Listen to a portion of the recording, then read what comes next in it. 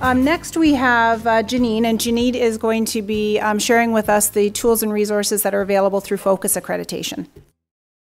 Okay, so I was asked to speak to Focus's perspective on quality, and I didn't actually refer to our materials. I went by what happens on the ground and really what we say and what's happening. So our perspective on quality is that the people that should define quality and as well as really measure quality are you, the stakeholders. Okay, so you're the people. And when I say stakeholders, I mean the executive directors in this room, the ministry, people receiving services, okay? You're the people that should be defining what is a quality service and measuring it, okay? And that's what we do. We believe that each organization is unique, and certainly that's what we find in our field work, okay? So when we're out there, our standards need to be broad enough so that they fit with each organization so that they're not too prescriptive. Okay.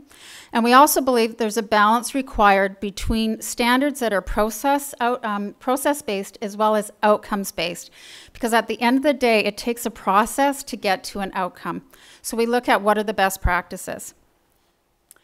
Around perspective as well. Ultimately, high-quality services are going to be the organizations that continue to learn and improve, okay? And that's what we're finding.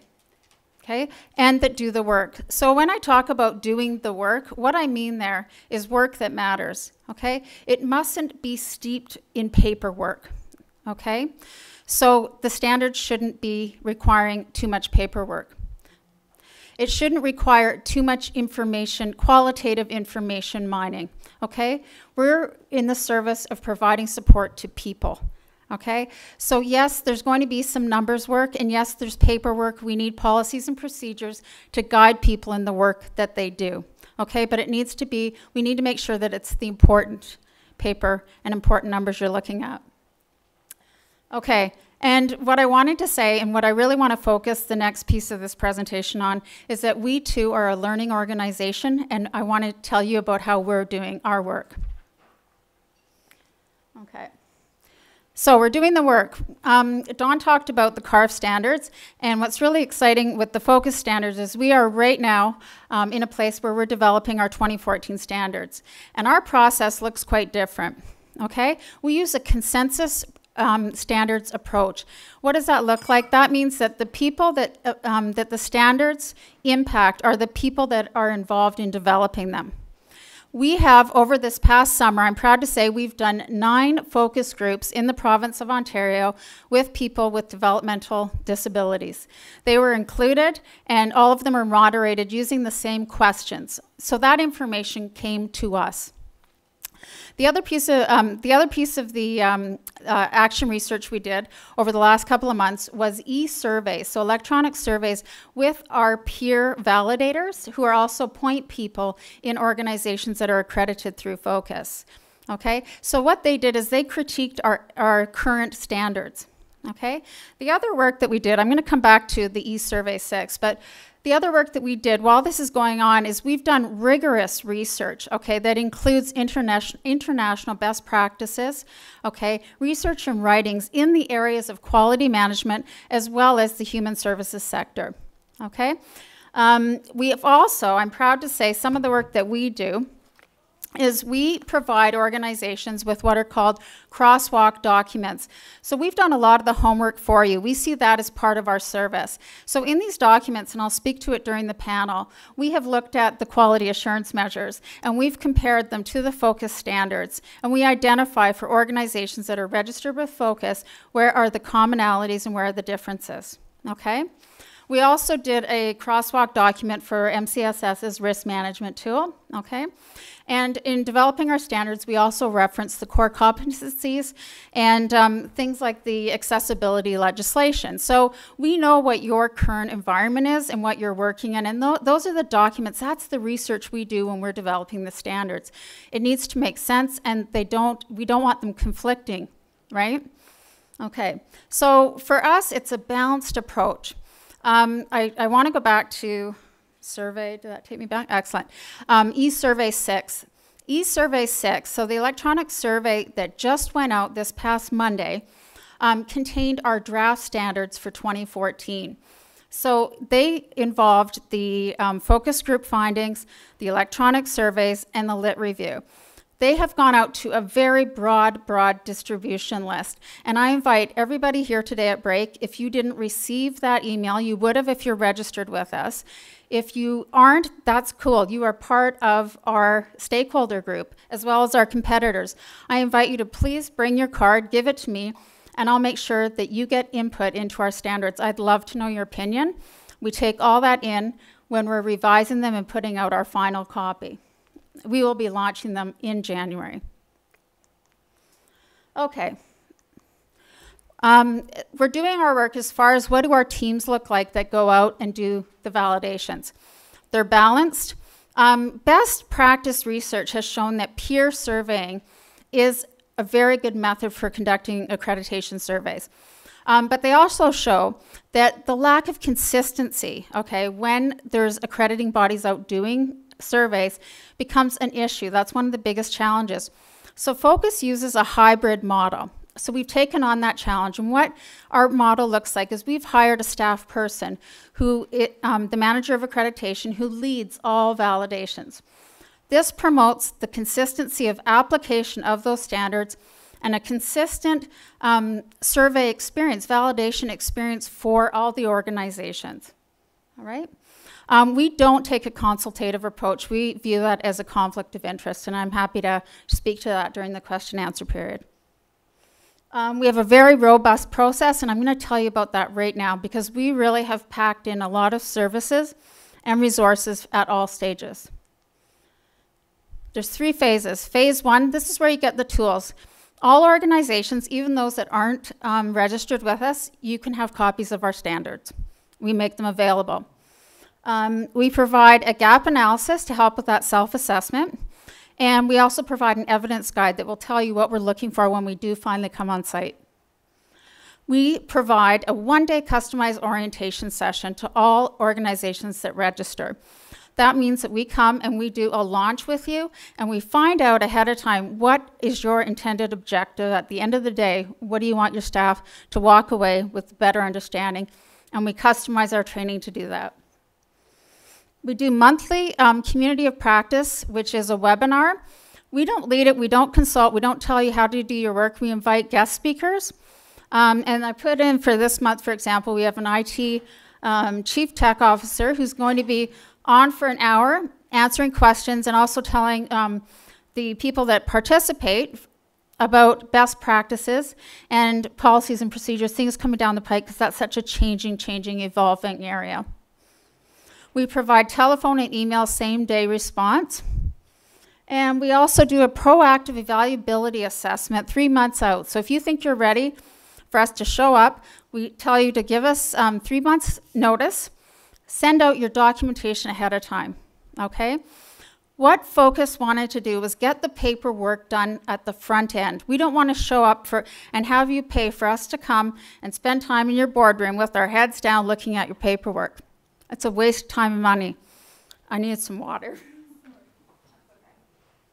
That's so much better. Sorry, my voice, I was losing it. Okay, so the evaluability assessment. So the key there, I just want to stress, we don't want our heads down in your paperwork while we're there. The point is, how we're going to find out really if you're meeting the standards is by talking to people, right? And actually meeting with them and observing your services. So that's what we do. So we come for a 2.5-day period. The size of the team depends on the size of the organization. Again, it's not a paper exercise. We've looked at your paperwork to see if the policies and procedures and so forth are in place. How we spend our time is with the individuals and interviewing everything from board members, family members, of course, individuals supported, and community partners. We typically do phone outs to about 10 community partners and family members per validation. It should be transparent, there shouldn't be surprises, and it's a collaborative, again, not a consultative approach. Okay, what I did, I wanted for this presentation to give you a bit of a snapshot for a larger organization. This came right out of one of our reports. So this is the methodology that was used. These are the people that we spoke to and the number of places that we went and visited. Our team in total went out to 15 homes. We went to the different day services offered. We shared 3 meals. We spent at least 2 to 3 hours at each place. If you look at a smaller organization, same thing, very thorough. The numbers aren't quite as high, but there's just as many. It's a very broad representation. We get really good input. We feel confident about our findings, and so did the organization. Okay, phase 3 is the quality improvement phase. So what happens? We go away, write our report. This is how we have a 3-person committee that's external to Focus that looks at our report and determines whether the organization will earn accreditation. It's a both quantitative and qualitative process. We have now gone to a 4-year term. Again, that was based on stakeholder input. It was a 3-year term. Okay, we've extended it to 4. What I want to stress, I've got 5 minutes left, I want to talk about the value-added benefits because it really ties in with what the Deputy Minister was speaking to. If you earn accreditation through Focus, this is where I do my Price is Right girl thing here, you get a pen. I did this at the office and I took the pen apart, you know, and the ink thing flew out. So they made me practice this for today's thing here. So you get this pen, a special Focus pen that has a USB stick on the end of it, okay? And what we do is we're providing you another tool, a media kit that includes with it a template of a press release, okay? We also have the Focus Accredited Organizational Seal that can go on your website as well as other PR materials, okay? We also do customized letters. You send us a distribution list and we send out letters. We send letters to the minister every time an organization is accredited. And we've had large organizations, we've sent out over 100 letters on your behalf, okay? We also present certificates in person. And I included this picture of me up there because it's so Canadian, and we're proud to be Canadian. This was the first organization of women's shelters and support services in Pembroke, Ontario. It was a Sunday. I drove out there, and I was so proud of them. They'd rented the big rink there. They're big hockey lovers. And it was so Canadian that I actually bumped into Walter Gretzky physically, and so it was a really neat experience, and they were all so pleased. So we go out of our way to do that client-focused service. Okay. There's also insurance savings. We have with a number of insurance companies, so that Focus accredited agencies get a decrease there. Our learning event. We have a learning event coming up. We do them biannually, spring and fall. Our fall one is on November the 13th, and it is called Show and Tell. And why it's called that is because we're really proud that we've just launched our first, which will become an annual Innovation Awards. We had 9 organizations that are accredited through Focus submit entries. There was a total of 14 entries, and there will be an awards. The first part of that day, the 9 organizations will each have the floor for 10 minutes to do a show and tell and share their innovation. There will be a winner, and there will be obviously some runners-up. It'll be a celebration lunch. Then the afternoon is actually a learning piece that we are facilitating on best practices around accountability. And in this case, tech world, how are some good ways to be able to show and tell your work? Okay, and I also wanted to stress then that we get really good feedback from our peer validators, and we've also seen where becoming a peer validator is part of the succession planning in organizations. They're developing their leaders through their relationship with Focus. I end on this note. As far as numbers, as I said, we don't really measure quality. We see, yes, there's a place for numbers. For us, it's smaller numbers. We have accredited 23 organizations so far in Ontario. We've got 7 what we call on-sites this coming fall. These are the types of services that Focus works with and accredits. So rather than telling you that we measure our quality, this is why I put the golden arches there. It's really not about numbers served here and the number we've accredited. The question that we ask you was, how was your experience and how did you benefit from Focus accreditation? How was your meal? Okay, so what you'll find in the folders that we handed out to you is the answer to that question. Your peers, other executive directors have answered that for you. Okay? So thank you for your time this afternoon.